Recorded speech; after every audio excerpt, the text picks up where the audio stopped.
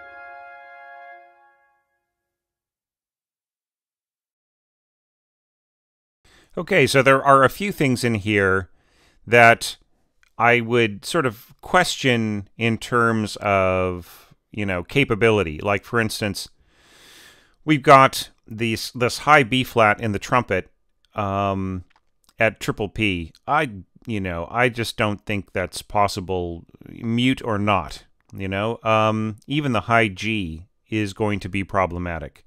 So, you know, those are places where the choice of instruments could easily change. You know, this could be played, these two notes up here could be played by flutes, right? Or some other kind of combination that would go well with the oboes. But I just think high B flat on a triple P, I'm just not seeing that on, you know, in terms of functionality. But there are so many other really, really cool,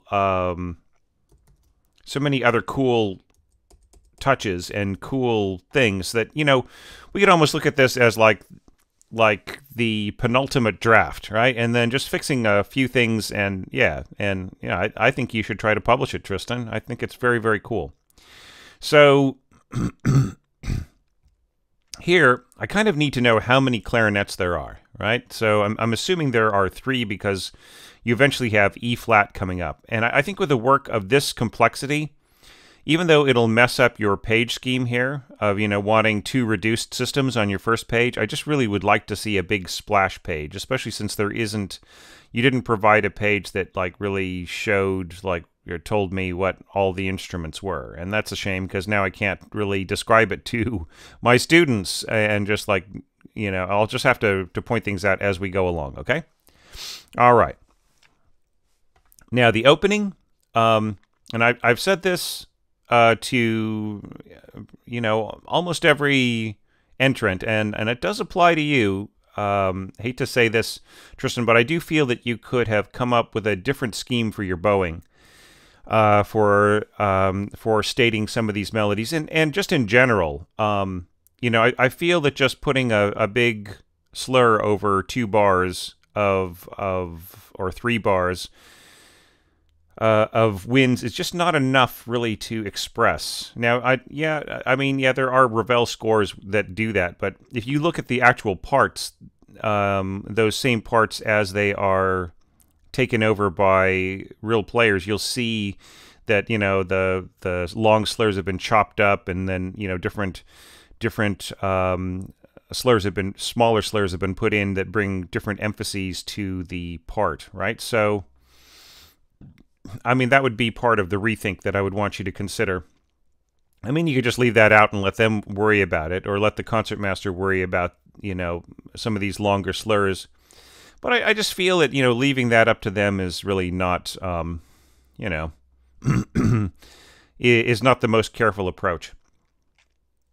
So I really love what you did with muted strings, and there are just beautiful touches all throughout here of that sound, and I love the way that you keep things, you force things on the 4th string. Now notice, everybody, this is obviously pretty much Sol G as it stands right now, because that is just where that's the depth of the string that you're going to need to play these pitches. However, once they rise, Tristan makes sure to remind us that Sol G is going to continue as a color, and also here as well. This A flat, of course, you would need to be Sol G in order to dive down. There's lots of these slides and going on in different places, and they, if you have a muted string, then it works out pretty well. If it's more of a background sound. Okay, and these are nice little touches from the harp. Not, it's a bit of a copy of the piano part, but it does work pretty well all the same. And nice, syncopated note from bassoon right there. Yeah, it's structurally, it hangs together very nicely. And it's actually, this first page is actually fairly simple scoring, but it's nice that there are variations of tone and emphasis and everything else. Okay. Now, horns come in softly. I think in a practical way, this might actually want to be scored a little under where it is now, like pianissimo rather than piano. And we've got our rising bassoons. Okay, taking us to the next system. Okay, this works really well. The clarinet's under the bassoon. I wish that we had seen a little bit more of this. Yeah, just that kind of thinking, enclosure. In different ways, more experimentation with enclosures. There's some composers did it really brilliantly, but yeah, this is a really great example right in here. And I love the, this little touch here of second bassoon, emphasizing the sort of half bar, right? The D flat that comes up from time to time. Okay. So yeah, so once again, I really feel the horns need to be softer, right? So if this was pianissimo to P and then diminuendo, that would be great. Now, there's a bit of micromanaging of dynamics from here, here and there. I don't even know if you needed to go up to those dynamics or not, but there's so much going on in the score. I don't want to turn it into like a big orchestration lesson on the one hand and a big like score analysis lesson on the other. So I'm not going to go over it too much. This is a really nice touch in here. This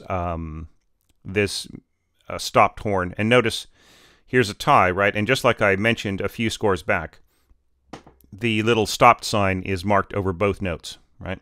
And that sort of takes away any questions if you leave the stop mark off of the second one, the hornists will naturally assume that they're both are meant to be stopped. But what if what if they run into some composer who thought that, no, this is like changing from stop to open, but I just forgot to put the open sign on there. Or when I leave this plus off, doesn't it turn back into open? So the questions of composers who don't know how to mark things exactly will cause players to second guess when they see an incomplete marking, and then up goes the hand in rehearsal, right? So yeah, so this is the proper way to mark it. So, and nice little additions here. Once again, in the mix on your mock-up, you're able to control the dynamics, but me looking at this with my eyes and listening to it on my inner ear mock-up, it feels overbalanced. So yeah, but it's still a beautiful idea. So just keep the horns down a little bit is my message there. Very nicely done here, right? And I'm assuming here, Tristan, that you are, that this is going to sound an octave higher, right? Octave higher, same note, without this harmonic, right? Octave higher, and then there. So that makes the most sense, right? Because of what it's doubling. All right. So arco half. I almost feel like you'd have to say half pizzicato, half arco right here, and then actually show the second voice. Yeah. Or would you mean that half the desks are playing, or after playing pizzicato? So I mean I still don't know exactly what that means in that context. So let's go on to the second page. Your file is acting very cranky with my computer, I have to say. It's not its fault. It's just my buffer is getting a little overloaded with all of these videos that I'm uploading today. Okay, so now moving on.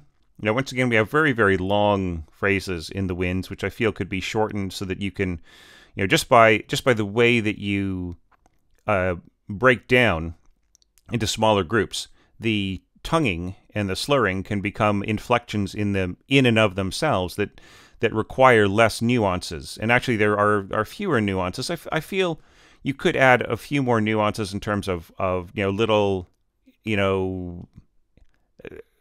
little touches of warmth here and there. But you do sort of make up for that by having little touches of color going throughout your scoring. Little things added, like a little harp there, this little part on viola, and so on and so forth. It's sort of the trading off of different accompaniment styles, the little triangle jingles. Okay, so I feel that's all very nicely done. Muted trumpets, this is great, and I love the way you have them in the background. Okay, now we're coming up here. Now here is somewhere where I would almost suggest that you either, something about this needs to change. Okay, if this is just a celesta part, the celesta has so much hanging, it has so many hanging tones that this will sort of kind of be meaningless, right? If the celesta player has the pedal down, almost nobody marked whether or not the celesta was with pedal. Okay, but anyhow, this might be interpreted by the celesta player to pedal each group, right? In which case, I think you would need to accompany it with some sort of marking, or have one long slur over the entire thing, right? Which just makes more sense in the frame of things, or to have stems up for the right hand, stems down for the left hand, right? If that's what you mean. But I think just all by itself, just the slurs here are too short. Right? I know that it's sort of like groups of ideas. In that case, I think you should have cross staff beaming. Okay, I think that would sort of take care of that. So it's just talking about the finer points here. These are beautiful. This string scoring in here, the viola artificial harmonic. Viola artificial harmonics have a specific quality to them that I feel is different from the violins and the cellos. They just have, kind of almost more like a glowing, sort of a luminous quality that's just quite different. It's a kind of a cool radiance. as opposed to, you know, more squeaky by the violins and sort of more edgy by the cellos. There's something in there. Just the violas, because of the shape of the sound box for the instrument. Okay, and you know, this is all good. Here you're sort of going from, you know, you're kind of adding this voice in of oboe and flute, and I mean that is a, you know, it could be a sign of insecurity, but from a more experienced orchestrator, I think you just want that color. It's occasionally used by Russian and French arrangers, and I mean I even saw some of this in Rachmaninoff. Is, you know, having oboe and flute play together in a line just to get that, you know, kind of something from each color. So yeah. Now here, you're doing bass clarinet to E flat clarinet, right? So, and you're not really doing anything with the bass clarinet that sort of focuses their embouchure in a way, you know, really makes demand so that when they jump over to E flat clarinet, it's sort of like, it just really feels like they're starting cold. So that's pretty good strategy if you were thinking about it. Once more, we've got, you know, we've got the order of things changed a little bit. The oboes are under the E flat clarinet, and that's a beautiful color. This is very nice too, right? Notice that this is at the pitch. I had a big discourse on how harp harmonics in Sibelius, they play the note. They play the pitch that they are scored, right? Whereas the playback should actually be an octave higher, because that's what, you know, the harpist is going to see the note. They're going to pluck it at the pitch, and it's going to sound an octave higher, right? So Sibelius has got it all messed up. Anyways, but notice how these pitches are the same as these, right? Which are scored an octave higher at pitch, because that's the way that the strings roll, right? Okay, so yeah, so this is a really effective, you know, if they're both pianissimo, I would almost say that the harp here could be scored at P rather than pianissimo, just to adjust that balance a little bit. And I love this little touch of horn there. By the way, this is a lovely solution. There's like a bit of a puzzle that is, you know, in these last 3 bars, and this is a really nice solution to that puzzle. Okay, so I don't have time to get into it, but yeah. But you know what I mean, Tristan. Okay, now E flat clarinet.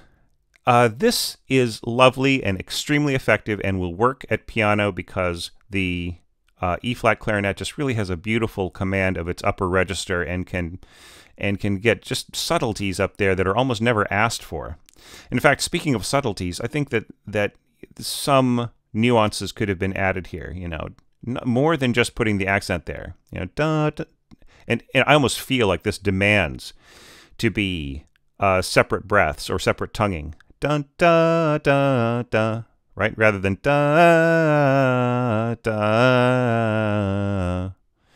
You know, I just feel that this is going to get tongued no matter what we do as orchestrators. So you know, yeah, or it's going to have an emphasis on it that is as much a tonguing as you know, is to the point where it might as well just be, you know, just have a separate articulation on it. Okay, nice touches here in these artificial harmonics. And I love the way the E flat clarinet makes it all the way down to its throat tones, when then is taken over by the oboe. And that's lovely. Okay, it's very effective. Okay, and then we've got just little touches of cold legno in here. You know, it's probably something that, you know, is not going to matter or not going to be heard very much in the long scheme of things, but it does keep the you know, the pressure off of the harp. Okay, moving onwards. Just going to straight pits there. Près de la table. That is the playing close to the sound box. I want to say soundboard and sound box at the same time. Playing close to the soundboard of the harp. Okay, so you get a sort of a guitar-like sound. Hard mallets.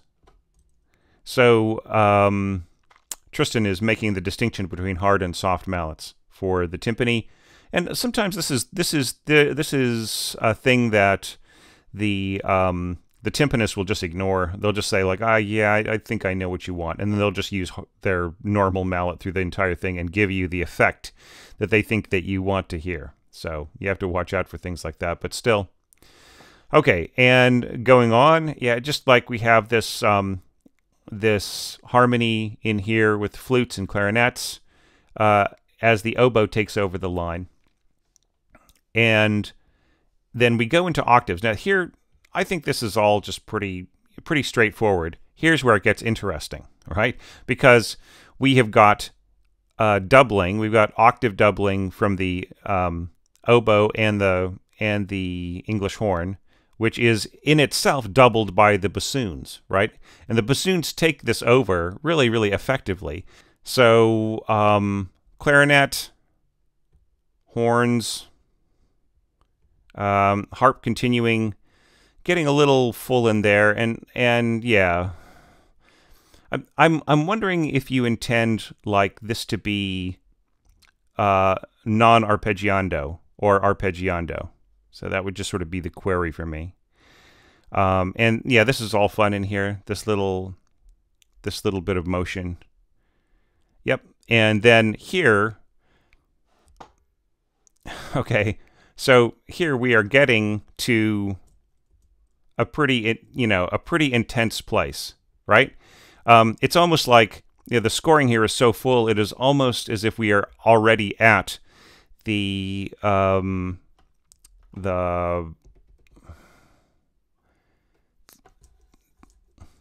big allargando appassionato, and because of the sweeping, the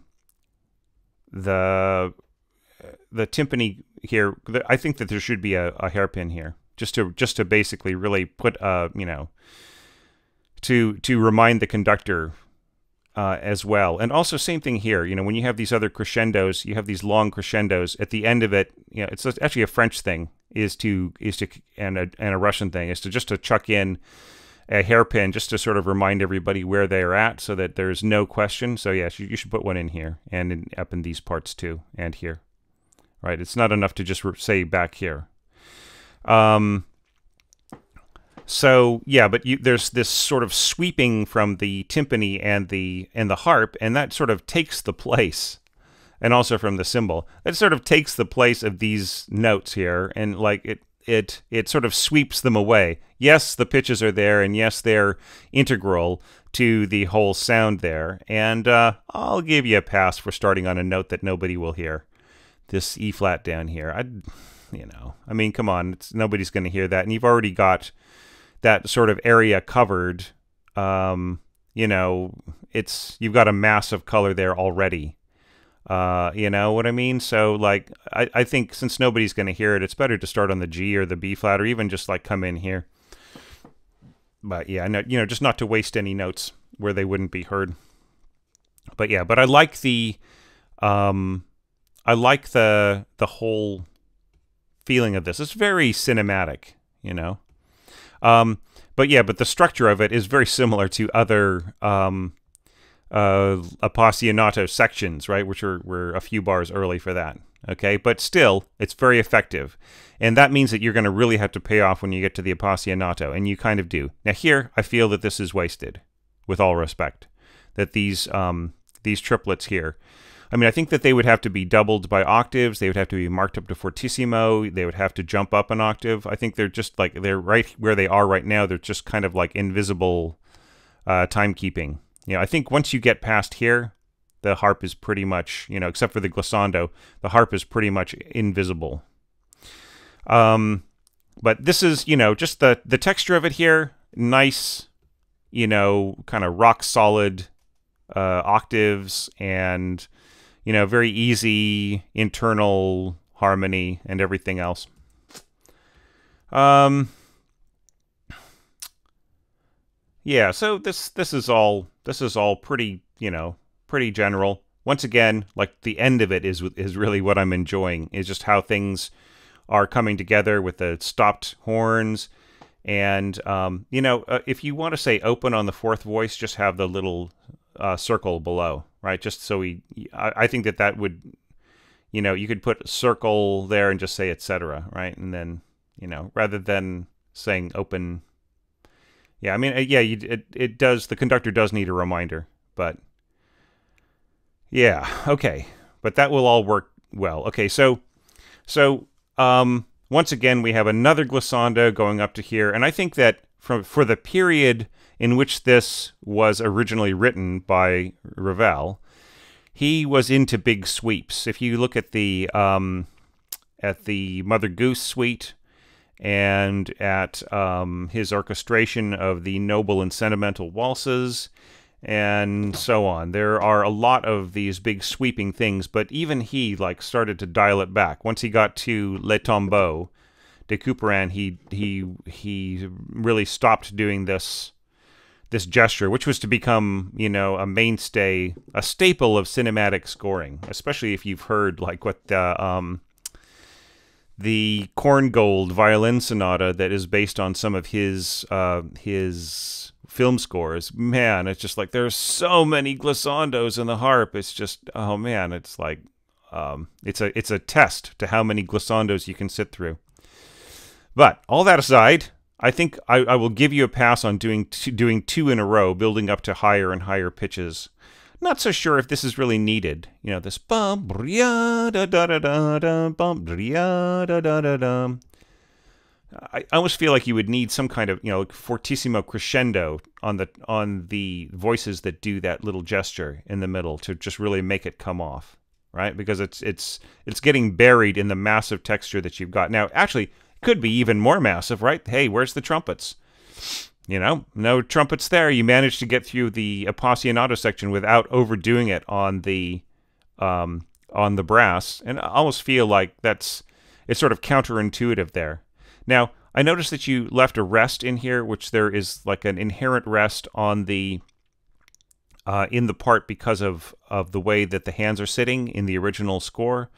So I don't think people had to leave a rest here at the beginning. So if you do get this ready for publication, go and look back at that and see, at the compared to the original, and just because that the note is inherent even though it's left out in the counter melody.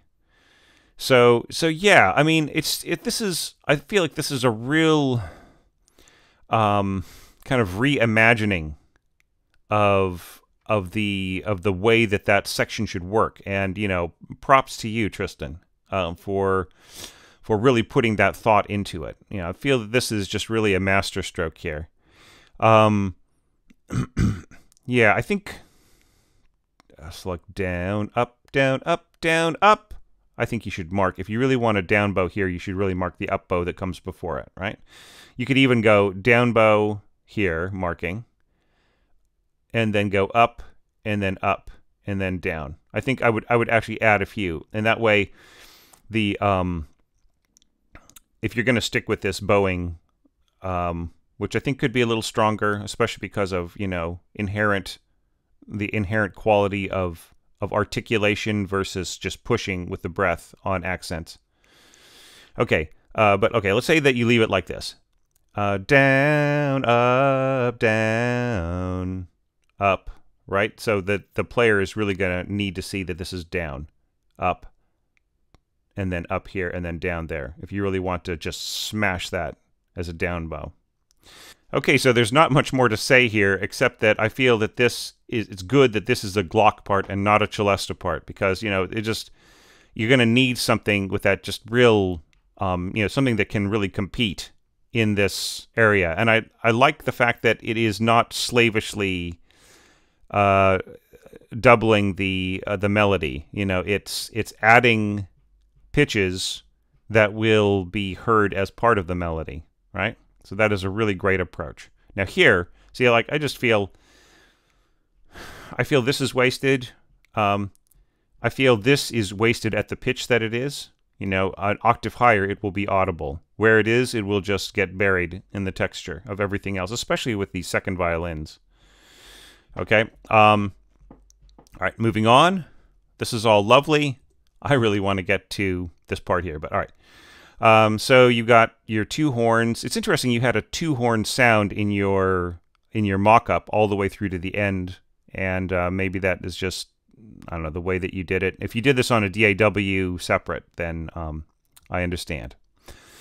Okay, yeah, so core anguish. Da, boy, I just really feel da da da da da da da. I mean, I just feel that there is nuance that you could be putting in here by breaking up these slurs.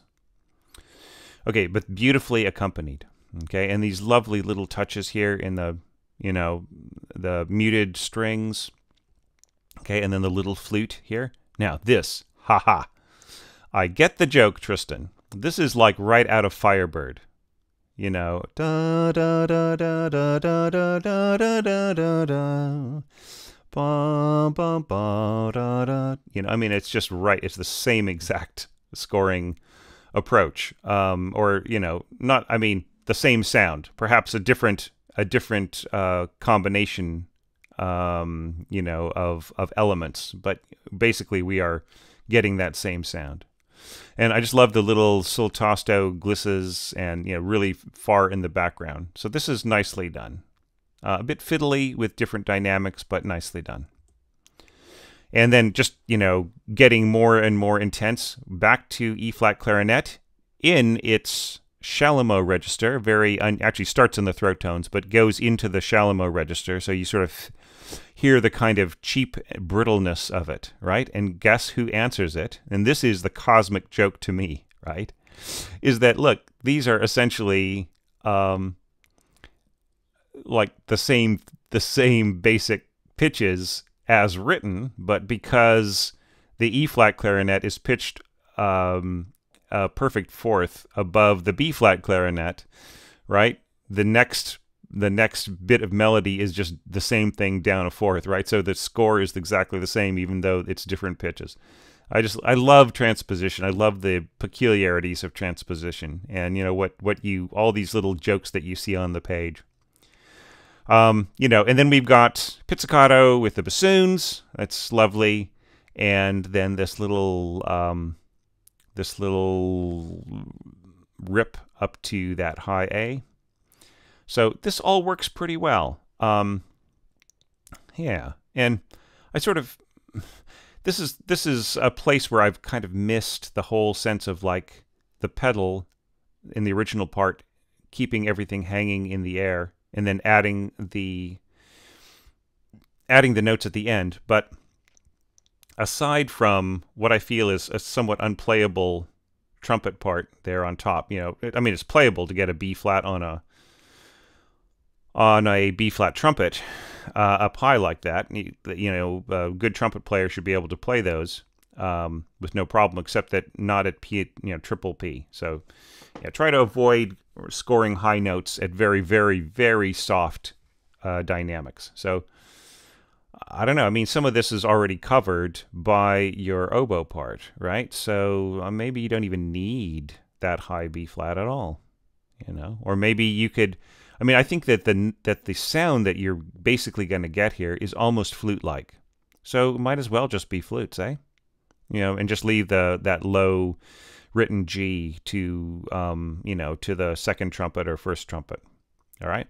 So look, beautiful score. This is just really lovely scoring, Tristan. And you know, I think you should do something with it. See if you can get it published or get it performed or something like that, you know. And I mean, I wish that for everybody, but this score is probably closer to a state of complete preparation than, you know, most of the ones that I've seen. Some of our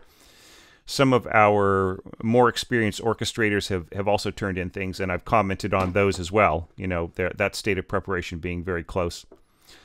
But, you know, sometimes I've had very experienced orchestrators give me something that's more like a sketch, you know, the understanding that, that of course, like it's really a first draft. It's not a final draft. And that is something I take into account too.